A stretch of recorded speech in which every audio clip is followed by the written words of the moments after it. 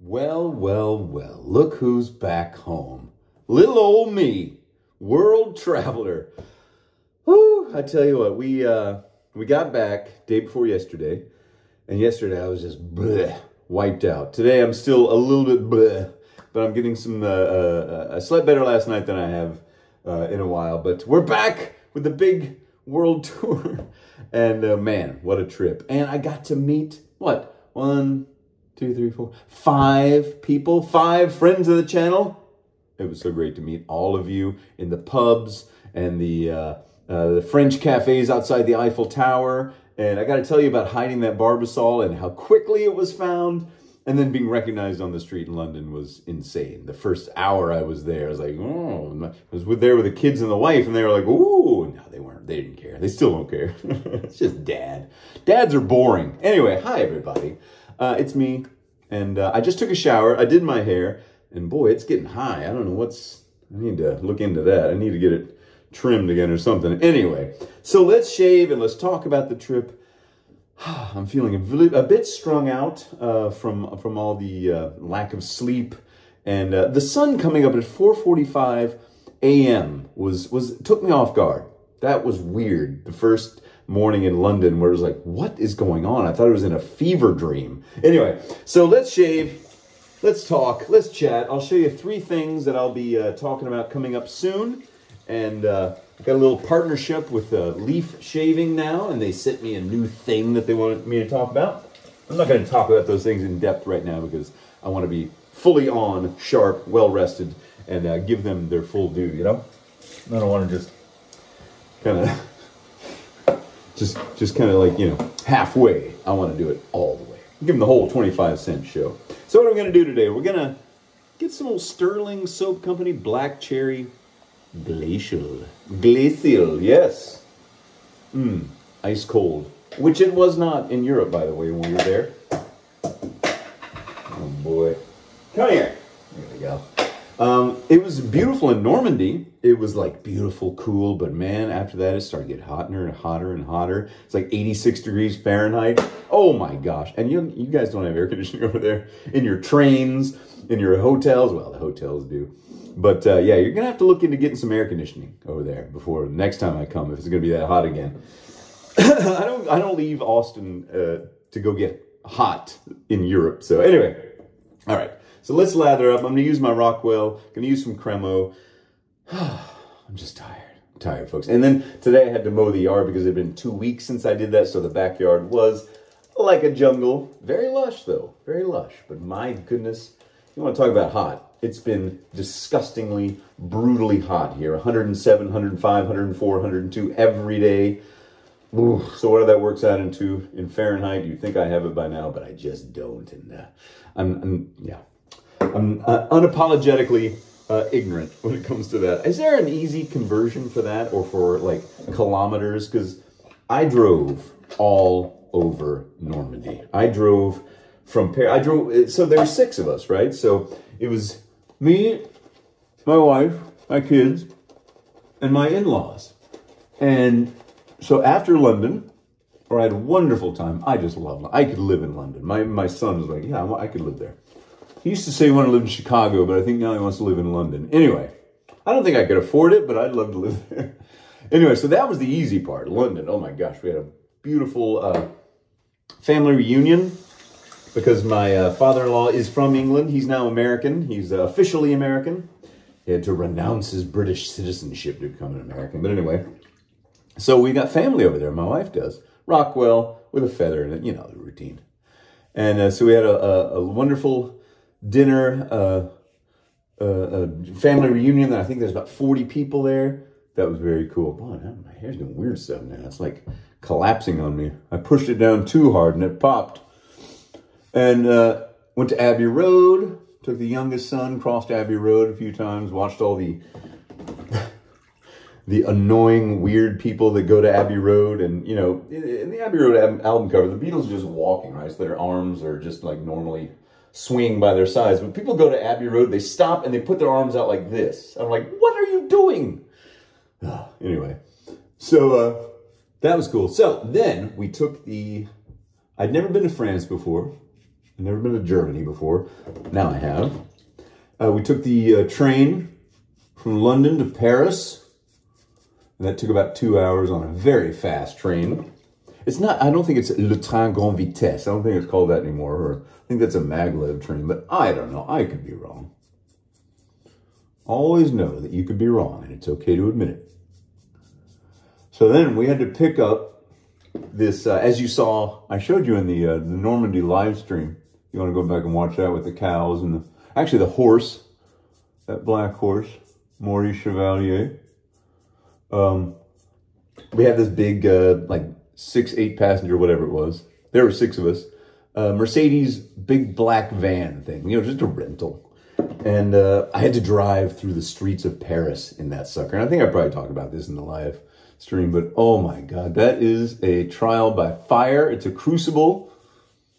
But as soon as you get out of Paris, it was a lot easier. And I found that driving on the highways in France was very pleasant. And people, like over here in the States, the left lane, if it's a 2-lane highway going the way you're going, left lane is for supposedly passing only, but people just park out in the passing lane and it go as fast as they can and honk at you if you're anywhere near the speed limit.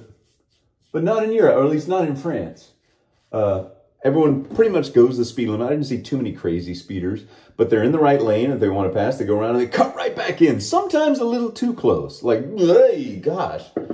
But I had to start getting used to, you know, driving 90 kilometers per hour, 110, 130.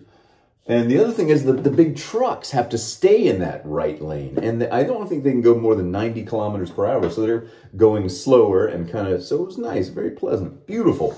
And I loved all the, on the way from Paris to Normandy. Ooh, whew, this stuff is glacial. It feels good. Black cherry scent and smell, Sterling soaps. West Coast shaving brush, and Rockwell. It's good to be home, folks. Good to be home. You start getting a little homesick after 2 weeks.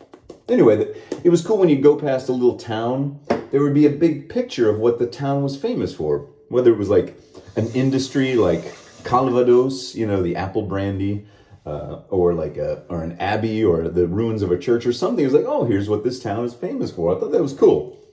And so I drove, I think it was a 3.5-hour drive to our first Airbnb, which is near Mont Saint-Michel. If you've never been to Mont Saint-Michel, oh my gosh, that place is insane. Just look it up, Google it. Mont, M-O-N-T, Mont Saint-Michel. Just get there early, by the way, because it gets crowded and then it kind of gets ruined. But get there early and it's kind of quiet and they're starting to open all the shops and get a cup of coffee and you walk up this ancient street. I mean, beautiful. That was beautiful. The next day we went to Bayeux. I think it's pronounced Bayeux, also in Normandy. I think that was an hour drive. So 3.5, and then I had another hour, then like another hour and a half to Caen, C-A-E-N, Caen. It's hard for me to pronounce that in French, even though I can pronounce French fairly well, right? French friends? Mes amis? Anyway, so I was driving a lot, and then, you know, eventually 3.5 hours to, or like 2 hours to Rouen, and then it was like a 4-hour, oh God, I did a lot of driving. I drove all over France, folks. But we did the Normandy thing. We went to the World War II Museum, and then we went to, you know, the most moving thing, the American Cemetery at Omaha Beach, and just row upon row upon row upon row of crosses and Stars of David, and you know what I'm talking about. Unbelievably moving, unbelievably beautiful. I knew it would be. It was one of those places I always wanted to go. I never imagined I would. And that's how life works sometimes, folks. Don't ever think that you're not going to get to do the thing that you always dreamt of doing. Because you just might. You just might. I never imagined I'd get to do that. And it was extremely moving. Very special. And then we drove down to Omaha Beach itself. The D-Day beach, you know, one of the main D-Day beaches. The worst fighting took place on Omaha Beach. Because they didn't knock out the German emplacements when they did the bombing runs prior to D-Day landing. And, you know, you're just trying to imagine what happened there. And the men that died there, I mean, thousands, just everything was incredibly moving. A lot of history in this trip. And what I realized when I kept saying towards the end, was like, everything in Europe's 1,000 years old. Everything I see is 1,000. This was built in 1032, you know. Mont Saint-Michel, I think, is having its 1,000th anniversary, 1023 to 2023. So anyway, did that. And the kids, after being on the beaches, and you kind of stop thinking about what happened there, you know, the awful, deadly, but necessary stuff that happened there. You just enjoy it as a beach. It's a gorgeous beach. Gorgeous, big, wide beach. And I know I talked about some of this in the live stream, but a lot of people don't watch the live streams, right? I don't watch everybody's live streams. I was like, oh, I can go back and watch 3 hours worth of whatever. But it was a beautiful beach, so that was great. And then went back to Paris for a couple of nights. And gosh, an explosion there, gas explosion a couple of days ago. Actually, it was about a 15-minute walk from where we stayed. So if we'd still been there, we might have heard it and hopefully not been anywhere near it. Hopefully we were being a toilet too, like that one guy who witnessed it. But anyway, they were calling him Toilet Witness. Anyway, it's in the news right now. If you're watching this 5 years from now, you're not even gonna remember. So we went to Paris, did all the Paris stuff. I absolutely love the cafe culture. Everyone's sitting out, having their wine or their beer or coffee or whatever. Tons of people smoking cigarettes. Tons of people. Like, it's like, oh, I guess they all just smoke cigarettes still. Young people, you know, saw some of the most beautiful men and women walking around with each other and dressed stylishly. Paris is a little insane, though. There's a lot of people that live there, and the traffic is cuckoo crazy, especially driving in it. But yes, I love that stuff. The history, the beauty, just incredible. After that, where'd we go? Oh, went to Salzburg. Oh, can I tell you, I have fallen in love with Salzburg, Austria. I love that place. Love it. It's like the most European city I've ever been to. If you watch Rick Steves like I do, he's a travel guy on PBS here, public broadcasting. And he goes to those places like, I want to go there. And that's what I felt like. I felt like he was going to walk around the corner. Absolutely beautiful. Loved it. Had a great time. Stayed at a little hotel. Went to Old Town. My wife saw all the Sound of Music stuff. And then we had a tour guide. We hired a tour guide. And he took us up to the Obersalzberg and Berchtesgaden and the Eagle's Nest. Have you ever heard of the Eagle's Nest? It was built for you know, that old guy that invented World War II. It was for his 50th birthday. One of his cronies decided to, you know, lick his boots and say, oh, look what I did for you. Sorry, that's a terrible accent. I shouldn't do that. Anyway, it's up on a mountain. It's a little tea house. Now it's a restaurant up there. They didn't bomb it. They bombed everything else around there, but it wasn't strategically important. So it's still there, and now people have been visiting it since, you know, the war, and it's just breathtaking. You go up in this gold elevator that was original to the times in 1936, I believe it was built. Just an engineering feat. And up in the Bavarian Alps, and you're just looking around, you can see Austria on one side and Germany on the other. Incredible. And then we were on top of the mountain, and then about 2 hours later, we were underneath the mountain in a salt mine there near Berchtesgaden. And it got a little dicey. Like, if you're claustrophobic, do not go. Do not go. Because it wasn't like one of those salt mines you see, I think, in Poland, where there's these huge open caverns and they've carved them. No, it's just tiny little tunnels. So I got a little freaked out. I'm not scared of, I'm not claustrophobic, but I was like, oh boy. I am 210 meters underneath this dang mountain, and it's slowly, every year, it's slowly coming down, about ½ inch or an inch, and they have to hire and keep on staff 40 full-time miners to continually dig this thing out. But here's the crazy thing about this salt mine. It's been a tourist attraction for 400 years. They've been going there since the 1600s. Tourists, just like me. It's like, what? So guys in like the Baroque period of Salzburg, you know, the Mozart times of the 1700s, are going down in this dang mine dressed in their frilly little, you know, satin outfits or whatever the heck they wore. That was crazy to me. Beautiful. Incredible. Love Salzburg. I want to go back. I want to go back in wintertime and see all the Christmas stuff. Oh my gosh.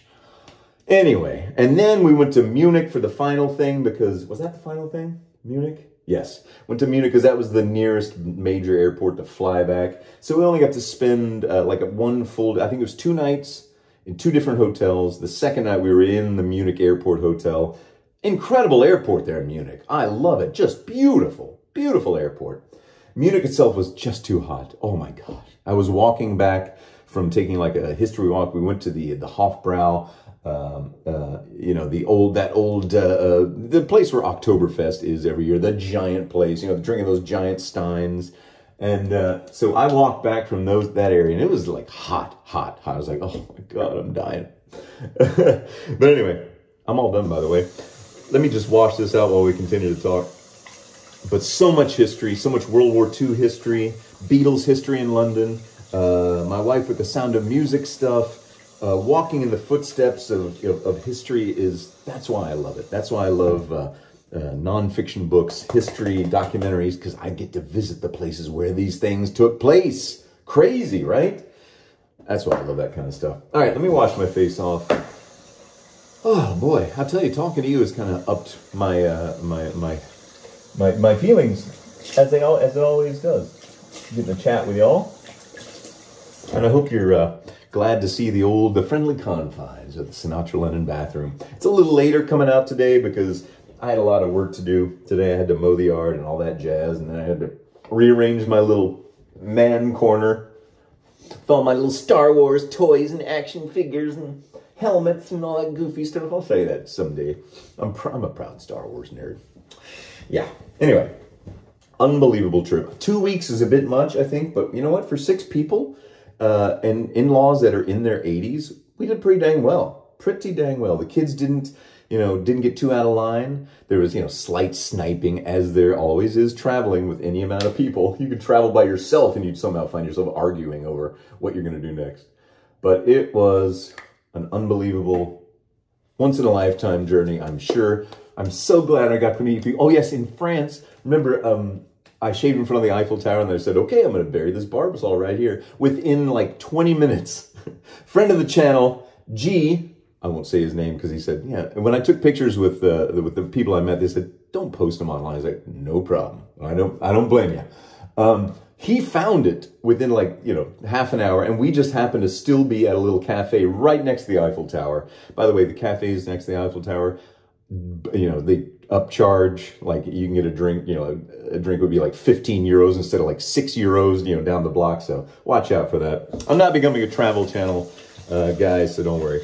But anyway, so G showed, I said, hey, I saw you was on Instagram. You took a picture, he was holding it. I was like, well, if you're still around, we're here if you want to come say hi. And he did, he dropped by. That was very cool. Great to see you. Great to meet you. And I hope to get to meet more of you. I don't know. We'll see. I didn't meet anybody in Germany or Austria, just in France and England. So that, yeah, 2 out of 4 ain't bad.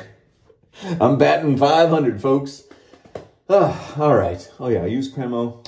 I need to put some more stuff in my hair. Can I show you the thing that I use in my hair? I actually stole this from my wife's cousin's son. I'm sorry, Jim, I stole this from you. I didn't have hair stuff. It looked like you were almost done with it. You don't live there anymore.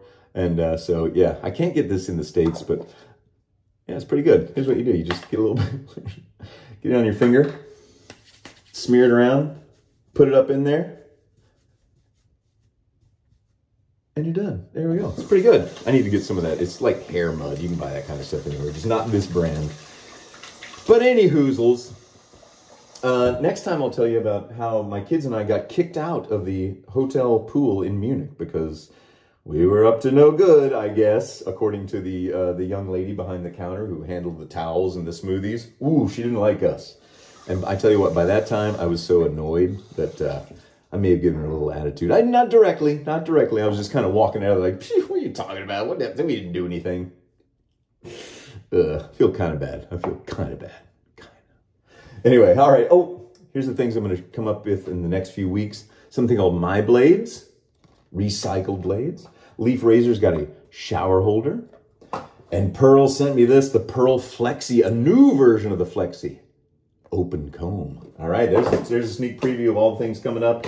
Thanks, everybody, for joining me. And thanks for coming out and taking the time to meet me at those pubs and cafes and all that stuff. Just remarkable. I'm a lucky guy. And I thank you all for being part of that good luck. All right, everyone. I'm going to go lay down or collapse or do something. But I'll tell you what, I ate some nachos when I got home, and now I'm recharging my Tex-Mex batteries. Okay, everyone. I'll see you soon. Bye.